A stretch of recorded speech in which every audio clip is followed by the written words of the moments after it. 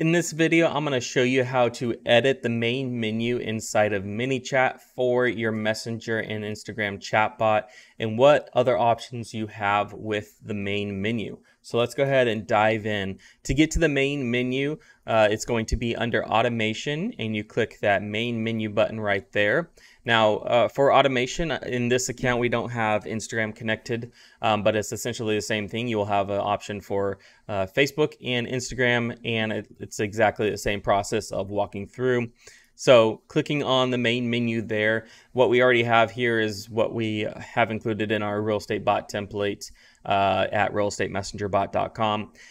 But it's really simple to edit the menu. Basically, we have an enable and disabled button up there. And the three options that we have set up for the real estate bot template actually go to separate flows. However, you can add up to 20 different options inside of the main menu. So as opposed to, you'll see here, if someone clicks on buy or sell a home, they will open up this flow. And how this works is basically we have a gallery here that has different options for them to go through. So we have buy a home, sell a home, and these go to all kinds of different flows.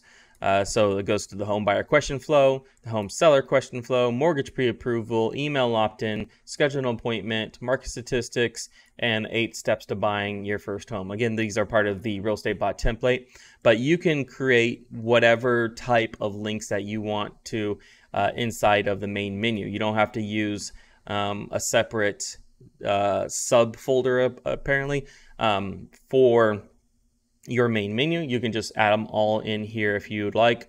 We also have the more options sub menu that goes through the home value, or how much is my home worth, downloading our app, a link to the app, browse homes online, office hours and locations, why choose us, and managing their subscription.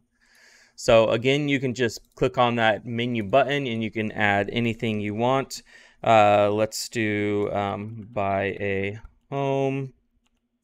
All right, and then we can open up with a specific message, either creating a new message or selecting an existing one that you've already had, and that is the chatbot flow that is in your account, or again, creating another one. Or you can open up a website. So you can just paste your website there, and it can go to your main website where they can look for homes on their website, and that's totally fine.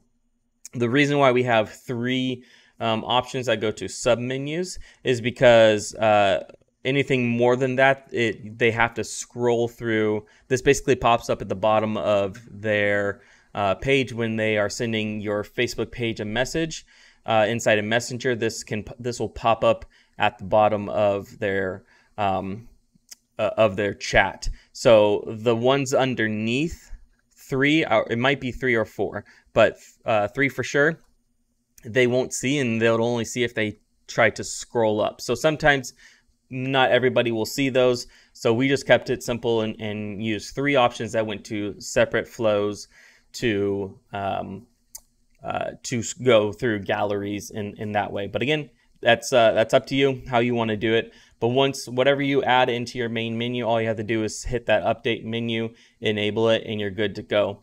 The other thing that you can do is you go to your menu option here at the top, and there are these things called dynamic menus. So the dynamic menu, you can have a setting where it changes the menu for your user depending on a certain action. So let's say you have call an agent, buy a home, sell a home, and it has all those options for the default menu. Well, what if you have someone who is a buyer, and they're a buyer because they went through the home buyer flow, and now they have a buyer tag, and you want to create a menu specifically for them to kind of push them to do specific actions. So you would hit this new menu. I would call it buyer menu. I'd hit create, open it up, and then I would do buy a home. And then I would send that to you. Again, you can send it to a website. You can send it to another flow. And then I would do 8 steps to buying a home. Okay, so maybe those are the two options I would want to have for that that buyer specifically. So I can go ahead and select existing 8 steps to the first home. I can select this flow. Again, this flow is included in the Real Estate Bot template, but you can create your own flow or your own link or whatever. Maybe it's a PDF download that you want to send them to. And I'm going to send them to a home buyer flow right there. And now, instead of those 3 options that they had for the default reply, the buyers would receive a buy a home button and 8 steps to buying a home button. I would hit update, and the way that you get this option to change for them is to go under automation and rules, and then you're going to create a new rule. So the trigger would be we can use multiple triggers, but for this example specifically, we could use a buyer tag. So let's say this tag is buyer. And obviously this tag has to be added at some point inside of your chatbot. So if you have a home buyer flow, that tag gets added inside of that flow. That's when the menu would change at the time that they receive that tag. So the tag, once the tag is applied, then you go to change menu, select menu, buyer menu, save, activate, and now anybody who comes into your chatbot and goes to a buyer flow and receives a buyer tag, their menu will change to the buyer menu, and that's it's as simple as that for you. So that's really how you can change the main menu, edit it, what your different options are with that main menu. And if you guys have any questions about how to use the main menu or any other questions about ManyChat and real estate leads, go ahead and drop those questions in the comments below. Make sure to give this video a thumbs up if you liked it. And don't forget to subscribe to our YouTube channel, and I'll see you guys in the next video. Thanks.